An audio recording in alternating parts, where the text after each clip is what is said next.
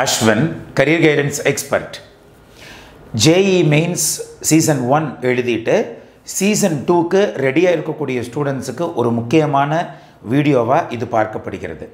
நாம season 1க்கு முன்னாடியே லாஸ்ட் 4 இயர்க்கான அனாலிசிஸை எடுத்து வச்சு நாம அதை அனாலிசிஸ் பண்ணி இந்த சாப்டர்ல தான் இத்தனை கேள்விகள் கேட்பதற்கு வாய்ப்புகள் இருக்கு. இந்த சாப்டர் வெரி இம்பார்ட்டன்ட் பிகாஸ் நிறைய क्वेश्चंस இதில கேட்பதற்கு வாய்ப்புகள் இருக்குன்னு சொல்லி தெளிவான ஒரு அனாலிசிஸ் வீடியோ கொடுத்திருந்தோம். அந்த அனாலிசிஸ் வந்து கரெக்ட்டா இல்லையா அப்படிங்கறத வெரிஃபை பண்றதுக்கு ஒரு ஆப்பர்சூனிட்டியாகவும் நாம் இந்த அனாலிசிஸ் எடுத்துக்கிட்டோம். அதுவும் இல்லாமல் ஏப்ரல் மந்த்ல வரக்கூடிய சீசனுக்கும் வந்து பாத்தீங்கன்னா இதிலிருந்து தான் கேள்விகள் அதிகமாக கேட்பதற்கு வாய்ப்புகள் இருக்கு அப்படிங்கறதையும் உங்ககிட்ட சொல்லிரணும் அப்படிங்கறதுக்காக இந்த வீடியோவை ஒரு பிக்கெஸ்ட் ஆப்பர்சூனிட்டியா நாம எடுத்துக்கிட்டோம். எல்லா ஸ்டூடண்ட்ஸும் நீங்க ப்ரிப்பேர் பண்றீங்க. நீங்க ப்ரிப்பேர் பண்ணல அப்படி நாங்க சொல்லவே இல்லை. ஆனா ஸ்ட்ராட்டஜிக்கா ப்ரிப்பேர் பண்றீங்களா அப்படிங்கறது அந்த இடத்துல முக்கியம். ஸ்ட்ராட்டஜினா என்னன்னா ஃபர்ஸ்ட் சீசனுக்கு முதல்ல இருந்து கடைசி வரைக்கும் படிச்சிட்டு வந்திருப்பீங்க. சில பேர் அப்பத்திக்கு படிச்சிட்டு அந்த சீசன் எழுதியிருப்பீங்க. ஆனா இந்த சீசனை பொறுத்த வரைக்கும் வந்து பாத்தீங்கன்னா அதே மாதிரி போகக்கூடாது. எந்த சாப்டர்ல அதிக கேள்விகள் கேட்கப்படுதோ அந்த சாப்டருக்கு முதல்ல இம்பார்ட்டன்ஸ் கொடுத்து ரிவைஸ் பண்ணணும் அல்லது புதுசா படிக்கணும். சார் நான் நிறைய சாப்டர் படிக்காம வச்சிருக்கிறேன், no problem at all. But நீங்க ஃபர்ஸ்ட் பண்ண வேண்டியது என்னன்னா அதிக கேள்விகள் கேட்கக்கூடிய சாப்டர்ஸை முதல்ல படிச்சுக்கணும். எடுத்துனே லீஸ்ட் சார் இது ஈஸி சார் அதனால நாங்க லீஸ்ட் மோஸ்ட் இம்பார்ட்டன்ட்ல இருக்கக்கூடிய சாப்டரை படிச்சுக்கிறோம்னா தப்பு. கஷ்டமா இருந்தாலும் அல்லது ஈஸியாக இருந்தாலும் முக்கியமாக அதிக கேள்விகள் கேட்கப்படக்கூடிய சாப்டர்ஸை முதல்ல படிச்சு முடிங்க. அப்போ அந்த சாப்டரை வந்து எப்படியெல்லாம் படிக்கணும் அப்படிங்கிறது வந்து பார்த்தீங்கன்னா அந்த முக்கியமான சாப்டர் ஃபர்ஸ்ட் கையில் எடுங்க, கோ த்ரூ பண்ணுங்க. அதை படித்து முடிச்சுட்டு நீங்கள் எந்த புக்கில் படிக்கிறீங்களோ அதே புக்கில் பின்னாடி வந்து சால்வ்டு கொஸ்டின்ஸ் கொடுத்துருப்பாங்க. அந்த சால்வ்டு கொஸ்டின்ஸுக்கு பின்னாடியே ஒர்க்டு அவுட் எக்ஸாம்பிள்ஸும் கொடுத்துருப்பாங்க. அப்போது அந்த worked out examples solved examples அதெல்லாம் போட்டு பார்த்துட்டு எக்ஸர்சைஸையும் நீங்கள் போட்டு பார்க்கணும். அப்போது ஒரு சாப்டரை முக்கியமான சாப்டர் கையில் எடுங்க, அதை பற்றி கோ த்ரூ பண்ணுங்கள். கோ த்ரூ பண்ணிவிட்டு பின்னாடி இருக்கக்கூடிய solved examples R worked out எக்ஸாம்பிள்ஸை solve பண்ணி பாருங்கள். எக்ஸர்சைஸை கரெக்டாக சால்வ் பண்ணி பாருங்கள். எல்லாருமே எக்ஸசைஸை சால்வ் பண்ணி பார்க்குறப்ப என்ன தப்பு பண்ணுறீங்கன்னா அந்த எக்ஸசைஸில் 1லிருந்து 20 கேள்விகள் கேட்டிருக்காங்கன்னு வைங்க, டோட்டல் 20 கொஸ்டின்ஸ்னால் நீங்கள் சால்வ் பண்ணி பார்க்க வேண்டியது 20லிருந்து சால்வ் பண்ணி பார்க்கணுமே தவிர 1லிருந்து சால்வ் பண்ணி பார்க்கக்கூடாது. நிறைய பேர் 1 தான் ஈஸியாக இருக்குன்னு ஈஸியாக சால்வ் பண்ணுறதுக்கு இது நேரம் அல்ல. JEE கொஸ்டின் பேப்பர் அப்படிங்கிறது எதுக்கு எடுக்கிறாங்கன்னா நீங்கள் கரெக்டாக ஆன்சர் எழுதணுங்கிறதுக்காக எடுக்கப்படுற கொஸ்டின் நல்லது. உங்களை எப்படி ஏமாற்றி மார்க்கை வந்து குறைக்கணும் அப்படிங்கிற எண்ணத்தில் எடுக்கப்படக்கூடிய கொஸ்டின் பேப்பர் தான் JEE அப்படிங்கிறத கரெக்டாக கான்சன்ட்ரேட் பண்ணுங்கள். ஏன்னா நிறைய மாணவர்கள் என்ன நினைக்கிறீங்கன்னா ஈஸியான கொஸ்டினை ஃபஸ்ட்டு மட்டும் எழுதி பார்க்கத்தான் கடைசியில் டைம் இல்லைன்னா 20 கொஸ்டினில் 10 கொஸ்டின் போட்டு பார்த்தாச்சு எக்ஸசைஸில், அப்போ 10 தானே போட்டு பார்க்கலன்னு நினைக்கிறீங்க. அப்படி கிடையாது. அந்த பின்னாடி நீங்கள் விட்ட 10 கேள்வியிலிருந்து தான் மொத்த கேள்வியிலிருந்து அத்தனையும் அங்கே வருமா இருக்கும். அப்போ always give importance to put your mind inside the question. ஒரு கொஸ்டின் எப்படி கேட்பாங்கன்னா ஒரு கொஸ்டின் தெரிலனா உடனே போய் பின்னாடி ஆன்சரை பார்க்காம உங்கள் மண்டையை கொஞ்சம் புழிஞ்சு எப்படியெல்லாம் போடலான்னு ஐடியா க்ரியேட் பண்ணி அதுக்கப்புறம் அந்த சம்மை போடுங்க. ரொம்ப 1/4 மணி நேரம் ஒரு சம்மை ட்ரை பண்ணினதுக்கப்புறம் புரியலைனா தான் கூகுளில் போய் பார்க்குறது, யூடியூப்பை போய் பார்க்குறது, உங்கள் டீச்சர்ஸ்கிட்ட கேட்குறதுன்னு இருக்கணும். புரியல கொஸ்டினை படித்து பார்க்க புரியலன்னா அடுத்த நிமிஷம் ஆன்சரை பார்க்குறது பின்னாடி அது பண்ணக்கூடாது. ஸோ முக்கியமான சாப்டர் இப்போ இம்பார்ட்டன்ஸ் கொடுத்து படிங்க. பிகாஸ் அடுத்த JEE சீசன் அப்படிங்கிறது ஏப்ரலில் வைக்கப்படுது. நிறைய பேர் இந்த வருஷம் என்ன நினச்சி எழுதியிருக்கிறாங்கன்னா இந்த சீசன் எப்பவுமே நிறைய ஆப்சன்டீஸ் ஆகும். போன வருஷம் 6,90,000 பேர் எழுதுனது போக இந்த வருஷம் கிட்டத்தட்ட 140 அதிகமாக எழுதியிருக்கிறாங்க. அதுக்கு என்ன ரீசன்னா எல்லாரும் சொல்கிறாங்க சார் ஜனவரியில் எழுதினா தான் நல்ல மார்க் வருமாமே, ஏப்ரல் எழுதுனா மார்க் குறைஞ்சு போயிருமாமே. அப்படிலாம் கிடையாது. அந்த தாட்டில் அத்தனை பேர் இப்போ ஜனவரியில் எழுதி வச்சுருக்கிறாங்க. ஸோ உண்மை என்னென்னா யார் நல்லா ப்ரிப்பேர் பண்ணி உண்மையாக போய் எக்ஸாம் எழுதுறீங்களோ அவங்களுக்கு நல்ல மார்க் தான் வரும். நாங்கள் நிறைய பேர் நம்மகிட்ட 1-to-1 கவுன்சிலிங் செஷன் வந்தவங்கள்ட்ட எல்லாம் நிறைய பேர் நாங்கள் வந்து ப்ரூஃப் வச்சுருக்கோம். ஜனவரியில் மார்க் கம்மியாக வாங்கி ஏப்ரலில் பலமான மார்க் வாங்கினவங்க நிறைய பேர் இருக்காங்க.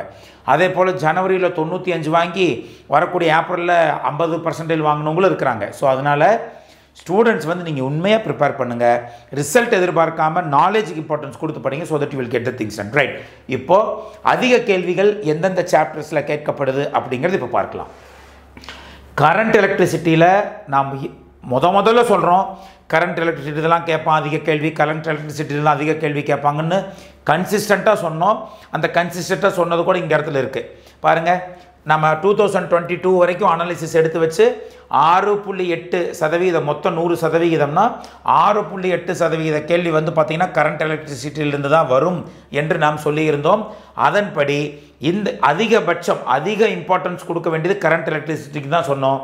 வழக்கம் போல் ஃபிசிக்ஸில் பாருங்கள், அதிக கேள்விகள் கரண்ட் எலக்ட்ரிசிட்டியில் கேட்கப்பட்டிருக்கிறது. அதே போல் அடுத்து magnetic effects of current 23, electrostatics 21, மொத்தம் பாருங்கள் 360 கேள்வி. கரெக்டாக 12 செஷன், ஒரு செஷனுக்கு 30 கேள்வி. நீங்கள் எழுதுறதான் 25 கேள்வி கேன்சல் எழுதுனா போதும். அப்போது ஒரு ஷிஃப்ட்டுக்கு 30 கேள்வி, 12 ஷிஃப்ட்டுக்கு 360 கேள்விகள் கேட்கப்பட்டிருக்கு. 360 கேள்விகள் எந்தெந்த சாப்டர்லேருந்து கேட்டிருக்காங்கிறத இந்த இடத்துல நம்ம கொடுத்துருக்கக்கூடிய analysis. Current electricity 23, magnetic effects of current 23, electrostatics 21, thermodynamics 21, gravitation 18, alternating current 16, laws of motion 15, rotational motion 15, ray optics 14, dual nature of matter 13, atomic physics 12, oscillations 12, semiconductors 12, units and dimensions 12, wave optics 12, motion in one dimension 11, communication system 10, mechanical properties of solids 10. இந்த 10 கேள்விகளுக்கு மேல், அதாவது 360 கேள்விகளில் 10 கேள்விகளுக்கு மேலே கேட்ட சாப்டருங்கிறது very very important. ஆனால் நீங்கள் எதில் ஸ்டார்ட் பண்ணணும்னா கரண்ட் எலக்ட்ரிசிட்டியில் ஸ்டார்ட் பண்ணி நீங்கள் கொண்டு போக வேண்டும். ஓகே, ஸோ கீழே இருக்கிறதெல்லாம் நீங்கள் ஸ்க்ரீன்ஷாட் எடுத்து வச்சுக்கோங்க, தட் வுட் பி யூஸ்ஃபுல். அல்லது நம்மளுடைய டெலகிராம் குரூப்போட லிங்க் வந்து கீழே டிஸ்கிரிப்ஷன் பாக்ஸில் கொடுத்துருக்குறோம், அதை கிளிக் பண்ணி ஜாயின் பண்ணிங்கன்னா இந்த அனாலிசிஸை அதில் வந்து போஸ்ட் பண்ணப்பட்டிருக்கு. You can very well neatly download and you can take the print out and keep it for your verification. 10 வரைக்கும் நம்ம சொல்லியிருந்தோம், மிச்சத்துக்கெல்லாம் நீங்கள் ஸ்க்ரீன்ஷாட் எடுத்து வச்சுக்கோங்க, அப்படியே பாஸ் பண்ணி வச்சு நீங்கள் பார்த்துக்கலாம். Centres of mass momentum collision, mechanical properties of fluids, nuclear physics, இதெல்லாம் அடுத்த இம்பார்ட்டன்ட் அதிக கேள்விகள் கேட்பது. Right, so next comes chemistry. கெமிஸ்ட்ரியில் எதுனா கேள்வி சார் அதிகமாக கேட்பான் அப்படின்னா general GOC, general organic கெமிஸ்ட்ரியில் 21, coordination compounds 20, S block 18, DF and D and F block 16, chemical kinetics 15, P block elements 15, solutions 15, mole concept 14, structure of atom 14, electrochemistry 13, hydrocarbons 13, aldehydes and ketones 12, biomolecules 12, metallurgy 12, hydrogen 12, amines 11, chemistry in everyday life 11, ionic equilibrium 11, chemical bonding 10, chemical equilibrium 9, periodic table 9. So இதுதான் importance. So this is also, if you want, you can take the screenshot, pass the screen, take screenshot and keep it with you. Otherwise, go to the description box, click on our telegram group link, click பண்ணி அதில் போனீங்கன்னா இதுக்கான PDF உங்களுக்கு இருக்கும், download பண்ணிக்கோங்க. Right, இது வந்து பார்த்தீங்கன்னா ஒவ்வொரு ஷிஃப்ட்லையும் எத்தனை கேள்வி கேட்டான், 24, 25, 29, 30, 31st, 1st February. Right, so எத்தனை கேள்விகள் கேட்டாங்க இடத்துல சொல்லியிருக்கிறோம். அடுத்து பாருங்கள் மேத்ஸ். மேத்ஸ் பொறுத்த வரைக்கும் 3 டைமென்ஷனல் ஜாமெட்ரி தான் அதிக கேள்விகள் கேட்கப்பட்டிருக்கு. 35 கேள்விகள் கேட்டிருக்காங்க 360 கேள்விகளில். அடுத்து definite integration 24, binomial theorem 23, vector algebra 23, sequences and series 22, functions 20, permutation combination 20, matrices 15, area and recurrence 14, probability 14, application of derivatives 13, mathematical reasoning 12, complex number 11, differential equation 11, quadratic equation 10, statistics 10, straight lines 10. அப்போ இது எல்லாம் வந்து very very important. மிச்சம் இருக்கக்கூடியதெல்லாம் நீங்கள் screenshot எடுத்து ஆட்டோமேட்டிக்காக you can very well make it. இதை நீங்கள் ஸ்க்ரீன்ஷாட் எடுத்து வச்சுக்கோங்க, so that it would be useful. இது ஒவ்வொரு சீசன்லையும் ஒவ்வொரு ஷிஃப்ட்லையும் கேட்ட கேள்விகள் எவ்வளோன்னு இருக்குது. 24, 25, 29, 30, 31st, 1st of February. Like, so this is what. So அப்போ ரொம்ப இம்பார்ட்டன்ட் மேத்தமெட்டிக்ஸில் 3 டைமென்ஷன் ஜாமெட்ரி. சரி சார், 360 கேள்விகளுக்கு நீங்கள் காமிச்சிட்டீங்க. இப்போது பர்சன்டேஜ் ஆஃப் இம்பார்ட்டன்ஸ் நம்ம காமிக்கிறோம். ஸோ பர்சன்டேஜ் ஆஃப் இம்பார்ட்டன்ஸ் அப்போது 2019, 20, 21 இது வந்து பார்த்தீங்கன்னா நாம் கொடுத்துருக்கிறது இந்த சீசனில் கேட்ட மொத்த கேள்விகளோட எண்ணிக்கை இங்கே கொடுத்துருக்குறோம். இது இந்த சீசனுக்கான அனாலிசிஸ். இன்னும் ப்ராம்ப்டான அனாலிசிஸ் என்னென்னா இதுதான். இங்கே பாருங்கள், current electricity 6.4% importance, magnetic effects of current, இதெல்லாம் கூட்டினீங்கன்னா நீட்டாக 100% வரும் எல்லாம். அப்போது தொன்று தொட்டு கேட்கக்கூடியது சார் இந்த சீசனில் நீங்கள் வந்து கரண்ட் எலக்ட்ரிசிட்டி அதிகமாக கேட்டான்னு சொல்கிறீங்க, எப்போவுமே எந்தெந்த சாப்டர் அதிகமாக கேட்பாங்கன்னு சொல்லுங்கள் சார். அந்த கேள்விக்கு அது answer, right? So current electricity 6.4 மிக மிக important. Magnetics effects of current 6.4, electrostatics, thermodynamics, gravitation, alter current, loss of motion, rotational motion, ray optics, dual nature of matter, atomic physics, oscillation, semiconductors, units and dimensions, wave optics, motion in one dimension, communication system.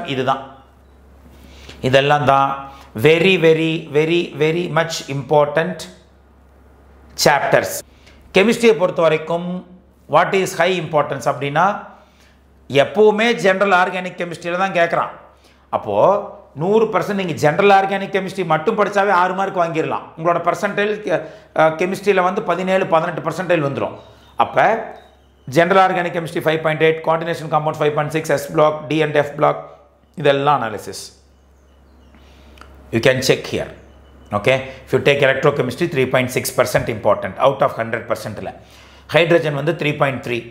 For நீங்கள் ப்ரீகோட் எடுத்துக்கலாம். 100 மார்க்குக்கு கேட்குறாங்க இல்லையா, 100 மார்க்கில் வந்து 3.3 mark ஹைட்ரஜன்லேருந்து கேட்பதற்கு வாய்ப்புகள் இருக்குது. அமைன்ஸு, chemistry in everyday life, this is what the analysis for. If you take polymers it is only 0.8% importance. இந்த வருஷம் அதிகமாக கேள்விகள் பாலிமர்ஸில் கேட்பது இல்லை அப்படிங்கிறது இந்த இடத்துல இருக்குது, ரைட்டா? ஸோ நெக்ஸ்ட் வந்து பார்த்தீங்கன்னா மேத்தமெட்டிக்ஸ். மேத்தமெட்டிக்ஸ் பொறுத்த வரைக்கும் 3 டைமென்ஷனல் ஜாமெட்ரியில் 9.7, டெஃபினட் இன்டகிரேஷன் 6.7. ஸோ அப்போ என்ன அர்த்தம்? 100 மார்க்கில் 10 மார்க் 3 டைமென்ஷனல் ஜாமெட்ரியிலேருந்தே கேட்குறாங்க.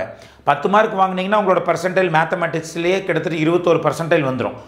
அது இல்லாமல் வெறும் 50 மார்க் வாங்கினீங்கன்னாவே 90 தாண்டுது, 95 தாண்டுற மாதிரி இருக்குது. அப்போது மேத்தமெட்டிக்ஸை பொறுத்த வரைக்கும் பி காஷியஸ். அட்லீஸ்ட் ஒரு டாப் 10 டாபிக்ஸ்னாச்சும் படிச்சுட்டு போனீங்கன்னா உங்களுக்கு ரொம்ப யூஸ்ஃபுல்லாக இருக்கும்னு நான் நினைக்கிறேன், right? So 3 dimensional geometry, different integration, binomial theorem, vector algebra, sequences and series, functions, permutation, combination, இதுதான் அந்த importance, right? You can very well check. If you take statistics it is 2.8.